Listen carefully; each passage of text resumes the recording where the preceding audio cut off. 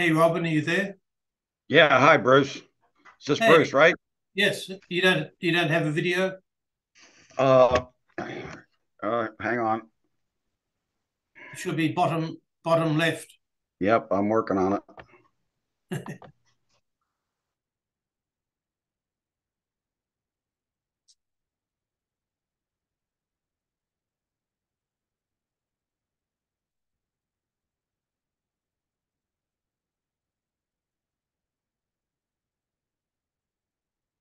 The video doesn't have a red line through it diagonally.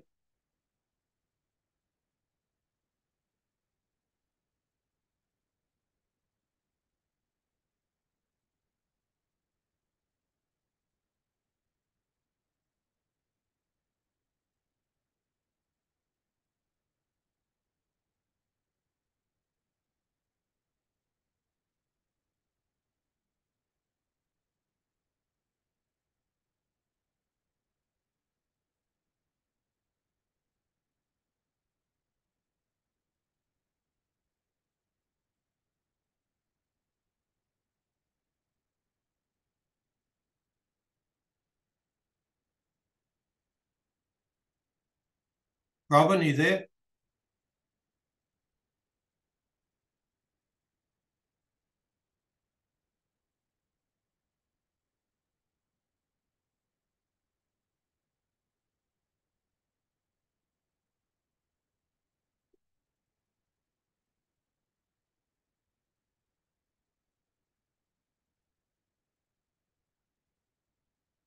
Are you there?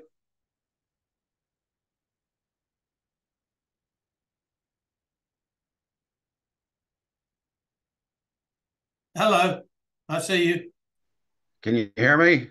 I can, yes, and I can see you. All right, great. Okay, I'm getting the old man over here. Hold Hang on. on, no, hang on. Yeah, You're logged in twice. I'm logged in twice. What does that mean? Okay, I'll. There you go. That's better. Okay, Okay, so we're good. All right, he's coming. thank you. Come on, Uncle. Okay, sit there. All right.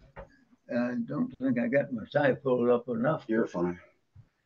Set that over there any place. And if you can get a bottle of water or something in All the right, sit refrigerator down. for me, I appreciate it. Okay.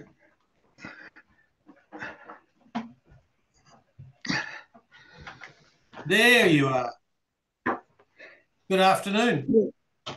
Good afternoon, sir. How are you? Well, we faced a challenging time because I was in the hospital yesterday with, No, you were in the hospital Saturday. well, I was in the hospital Saturday, according to Robin, and came home. I like your tie, by the way. It looks like mine. Yeah. And I thought anyhow, I'd dress so up for you. I'm not as well as I should be, but at 95 plus, I'm still here. Well, I'm not very And, impressed with your age because my father turns 103 this year. oh, okay. Yeah. So I've got some time to go. Yes, you do. I'm just Robin's waiting. stressing. I'm waiting for Randy to come in. I don't Uh-huh. know where he is. Help me when I can't understand, Okay, Rob. I will. Let's see what I have here. Nothing. You don't need any of this stuff. None of this. None of this is notes. Okay. Okay, you trying to get on? I see another phone call talking to me. Randy. Okay, He's with okay. another Then I'll hang person. up and let you in. See you. Bye. Okay, Randy. All right. Randy is logging in, so we'll see him in a second. Yeah. So is everything all right? Why were you in hospital? I'm Robin. Uh, I'm not. I don't. You, Robin has you have your disappeared hearing on me. aids. You got your hearing aids Uh, in? the earbuds are right now I have no idea where they are, and I miss them for Okay. a couple of days. Now, he just asked me a question, Rob. All right. What's the question? Well, the question, the first one was, is he okay? What happened that sent him to hospital? Yeah, he's fine. Okay. Oh, you asked me about my health? Yeah, he's fine. Yeah, I'm fine. I say I went to the hospital with some pains in the arm at the urging of a PA next door neighbor, Right. and they didn't find anything, so they sent me home. Good. And Second question was, do you have your hearing aids in? No, he doesn't. But I'm here, so ask the questions and I'll tell him. all right. Well, the hearing aids are somewhere in the bedroom, but right now I can't put my hand on them, and I don't generally use them because I can, I guess, halfway read lips and Okay. put together whatever questions I'm being asked, and don't seem to have a problem on the phone. No, you won't. You won't. Well, here's Randy. He's on. So this is Randy Walker. All right, there's Randy Walker up there, and that's Bruce, and that's you. Okay. What's You don't need anything. the I'm trying to think of McGregor reading Halo. I don't know, Halo Gregor, something like that. Am I close? Lang me lang rek. Just a wee Dora. Randy, you're muted. What's the question? He's talking. Bottom left. How about now, Bruce? There you go. There Okay. you go. Randy, we may need to turn our volumes up. However we do that. But Robin is staying around to act as interpreter as well. All right. So you and Warren, the way that we're going to run this is we're going to pick up 3.5 minutes into the presentation that I've already recorded. And then you and Randy now are going to start a conversation about whatever Randy's got written down. So when we hang on, I need to have a blank spot first so that I can do an editing and lead in, and then Randy, you can step straight in. All right. Okay. So if we just go on, I can't see myself. Am I showing? Yes, you are. Yes, you are. Okay.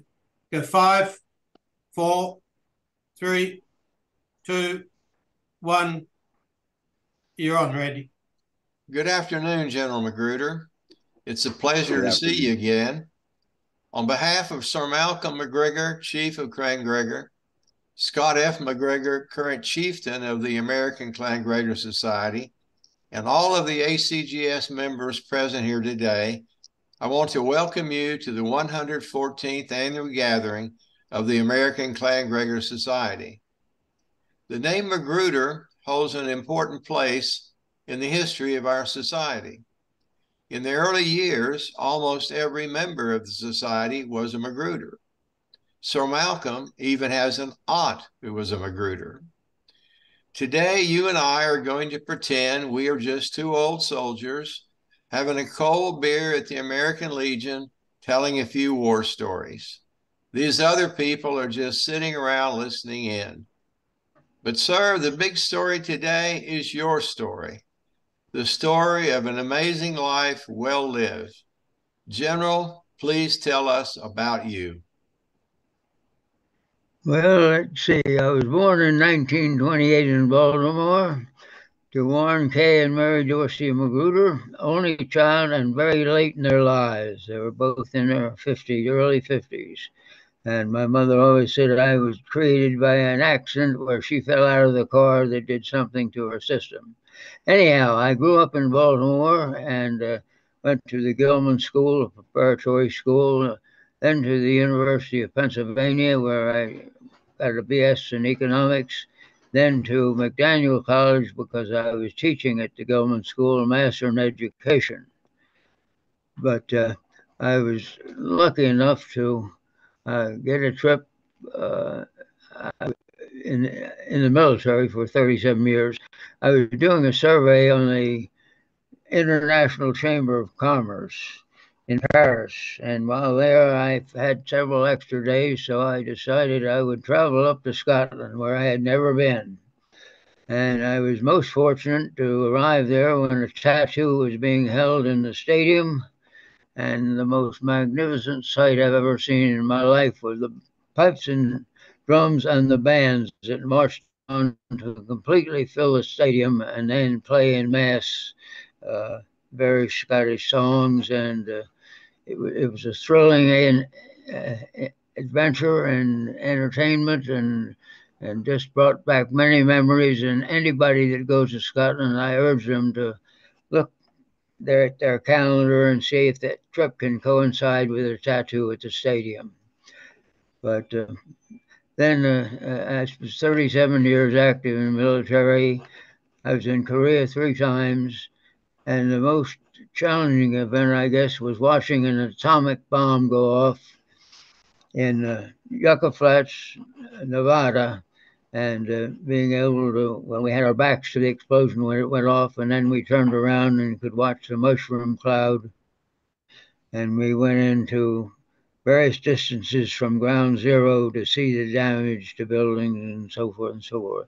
So I've had a variety of interesting experiences. I am not a combat officer. I've not been assigned to any combat unit that would put me in combat, and I regret that. But perhaps I wouldn't be talking to you had that taken place. So I'm here at 95 and have a lovely home on Bodkin Creek, and wonderful neighbors, a boat that I take out, and still able to drive the car to the grocery store, and a wonderful friend, lady friend, that I've been doing things with for years up in Baltimore, who unfortunately now is in the hospital with COVID. So we ask for blessings for her.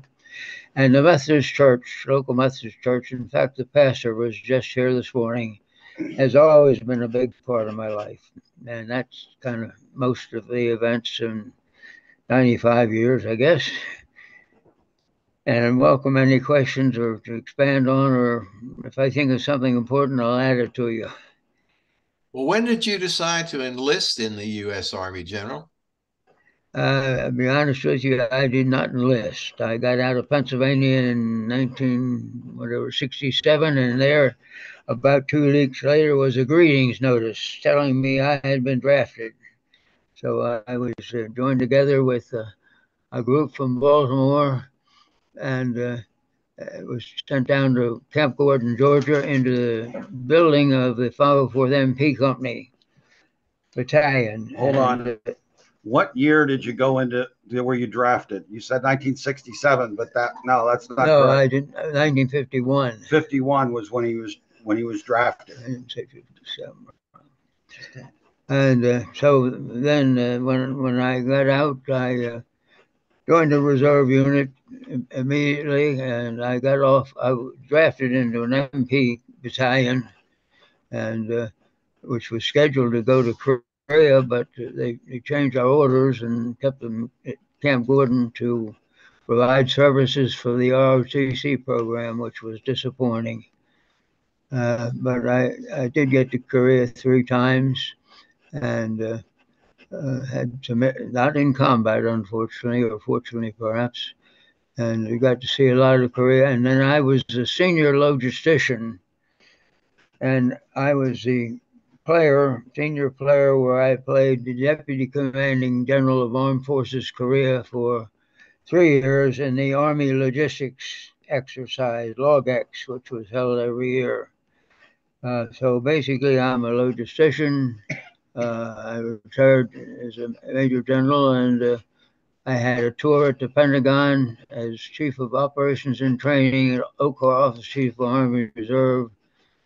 And my final assignment was a Deputy Chief of Staff for Logistics. So I'm basically an Army logistician. Keep the troops fighting. We give them everything they need. I wonder if I could ask a question. Above and behind you, there is a sword on the wall. What does that represent? You got a sword up there. Where's that from? That sword, it's an old I family. think, was an old family sword that was stored up on our farm. And I can't tell you the complete background, but I salvaged it and brought it down here. And I've never had any duels with it or anything, but it's sharp enough. I want to keep it out of the way. Fair enough. Well, General, tell us how you became a member of the Sioux tribe and obtained the Indian name of Latanka. Yes, the Atlantic Indians is an East Coast trap shooting organization. I was a trap shooter, and I had some friends in it, and so I applied an application and joined it. But I had been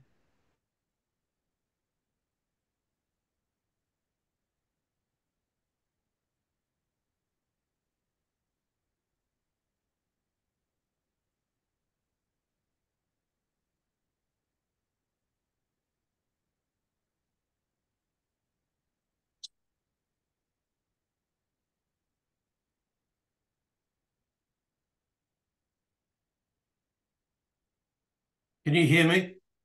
Yeah, can you hear me? I can now, but everyone. I think we've lost the general. Yeah, we have. Damn.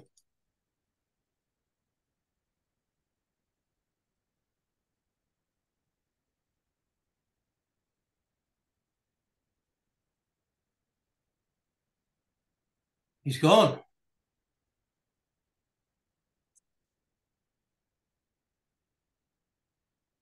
Yeah.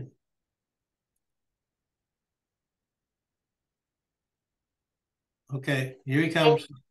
Are we back on? Yeah, we're back on. Don't know what happened. Yeah, don't touch anything. I haven't touched anything. You touched something. I haven't touched anything. Okay. Can you see the eagle? This is a headdress I made, and I did all the beadwork on here. Took the eagle feathers, which I got from either a Montana sheep rancher or Ponyville's Indian Trading Post. The owner I got to know very well because I went out to visit with him.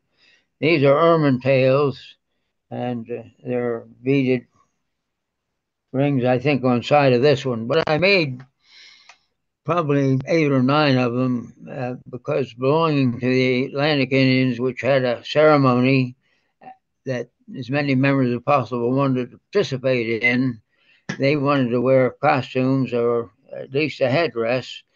And getting headdress made someplace was a challenge, and I could only do that as long as the eagle feathers could be bought. And that stopped a good many years ago, too. But when I started making, ranchers could kill eagles, and Ponyvilles had them in quantity to sell. So I took and put rosettes on the sides. How did you meet? How did you meet the gentleman who brought you into the tribe? How did you meet the guy who took you into the tribe? Oh, that was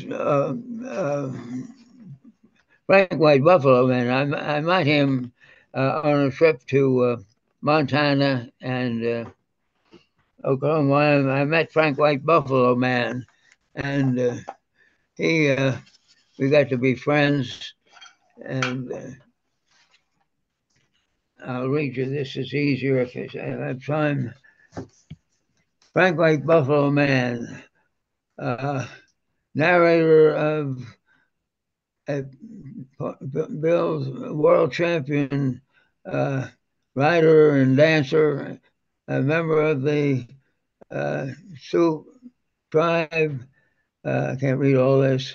And his home address. I, grandson of Sitting Bull, member of the Hunkpapa Sioux, give the Sioux name Latanka Ska, White Buffalo, to my friend Warren A. Magruder of Baltimore, Maryland. And that's written inside of a book called Crazy Horse, The Life of Crazy Horse. And Frank and I corresponded, and he put me in touch with Indians that would make beadwork for myself and for members of the Atlantic Indians. But I say I put 40,000 beads on a pair of leggings that I had made, and that was the biggest adventure. And I probably made 8 or 9 headdresses when I could get the eagle feathers. So that, and I'm still a member, and the Atlantic Indians have this annual ceremony, and I was the high chief and the medicine man, and had different assignments for the gatherings. You want me to take the headdress off? Yeah, we'll take this headdress off. But I had to stop that when I could no longer buy eagle feathers, and but I think and then I made a pair of leggings. Mrs. Red Horse made a shirt for me, and I made a pair of leggings, and I put 20,000 beads on the leggings with the squad lazy stitch.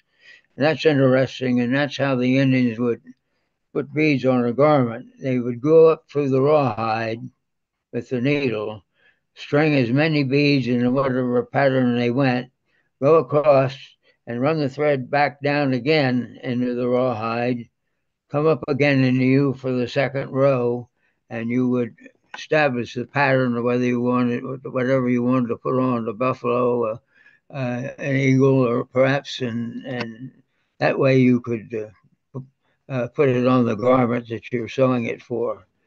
So I have a complete costume, and I don't know whether Robin put this over here and whether you can see this or not.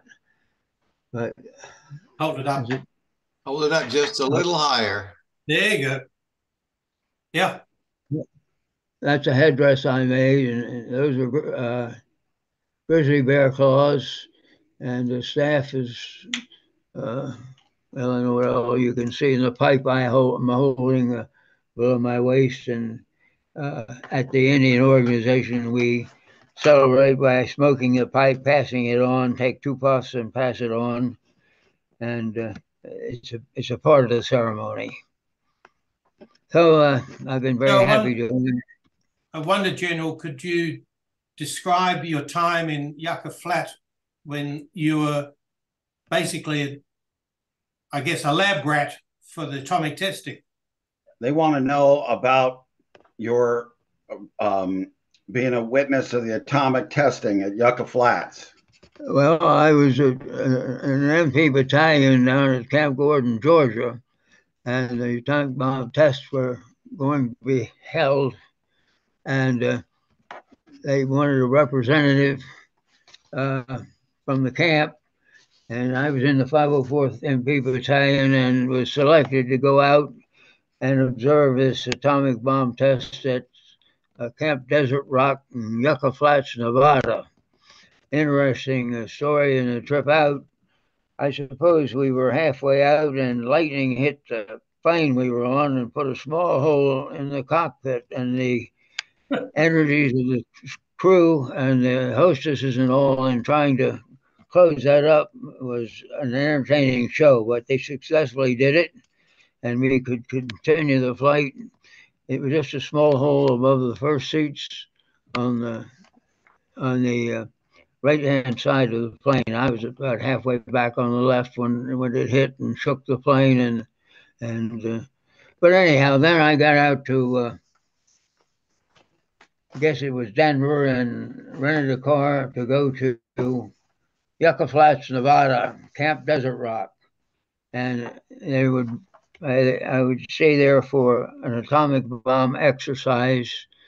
The atomic bomb was dropped from a plane. We were some 9 or 12 miles from ground zero. We had film badges and special goggles, and we were told to sit in the trench with our backs to ground zero, and which we did. And when the explosion went off, I say at 9 or 12 miles, it felt like someone slapped me on the back with a paddle. And 30 miles away in Denver, we broke store front windows, and I have the Los Angeles Times, which mentions that. I don't know whether you can see a picture of this explosion or that. No, we won't be able to see but that. Atomic bomb dropped by B-29 Nevada test, and this was October 27, 1951. And then we went to various distances from ground zero where they had buildings, vehicles, things that they wanted to evaluate the damage to. And while the Army denied it, there were horses there. I saw them. And the Army denied there were animals in the exercise, but be that as it may, it's over now. But it was massive and total destruction, and gosh knows a most dangerous weapon, which I'm glad we never used, and well, to any extent in any war environment. And I would assume that this was 1951, and that bigger and stronger bombs are now in our inventory, but that's just a guess. That's not a known fact. But it's not a weapon to fool with. That is for sure. General, Dr. White earlier alluded to your interest in fishing. Could you tell us about your adventures fishing in the Chesapeake Bay and other bodies of water and the type of fish that you were seeking? Well, my father had surf fish, and well, his uncle and other friends were surf fishermen. And family went to Ocean City, Maryland twice a year in June and September. And as soon as I was old enough to hold a fishing rod, my father got one for me, and I would stand there and fish in the surf. Whether we caught fish or not, it was a tremendous experience with my uncle and father and other friends. There were lots of surf fishermen back then, and we would catch a lot of kingfish and whiting, of course, numerous skates and sharks.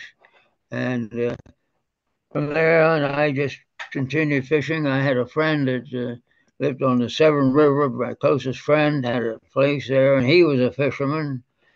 So I would fish with him and his father. I had another neighbor who was a fisherman plus a commercial fisherman. So I joined the Commercial Watermen's Association and would put out gill nets in the Chesapeake, and actually first in Bodkin Creek, but always continue the surf fishing. And that's probably the reason I bought this home on Bodkin Creek, so I could have boats at my pier to go out fishing or fish from the shore. And then I've been in Florida, I've been in Mexico, I've been in Costa Rica, I've been in the Bahamas fishing for sailfish, and have a record of most sailfish caught in one tournament and the largest dolphin caught in another tournament. And Lady Luck was with me on most of my trips, and I would say I'm a pretty good surf fisherman, and had wonderful, wonderful experiences. And finally, General, do you have any words of wisdom that you would like to impart to our members gathered here today? Well, lang may lang rek. That's a start. But enjoy life, have fun, and take care of your health and your family. That's number one. And it wouldn't hurt to be a member of a church or similar organization. That's enough right now. Well, General, thank you so much for agreeing to be an active member of the Clan, and be sure you're an active member of the Clan Gregor Society and pay your dues. General, thank you so much for agreeing to be a part of this gathering as our featured ACGS member and sharing with us some of the highlights of your fascinating life. And I second that. Thank you. Well, thank you very much. Okay. It's been a pleasure to have this interview, and I hope I've answered a few questions sufficiently and anytime. And I just hope that in future years I may be able to send a gathering or two. I have all the necessary jackets and kilts and so forth to look like I just walked out of Scotland. I'm going to close this down, but I want you to stay online. I've got a few slides to show you that you'd be interested in seeing. So okay, I'm going to stop recording now.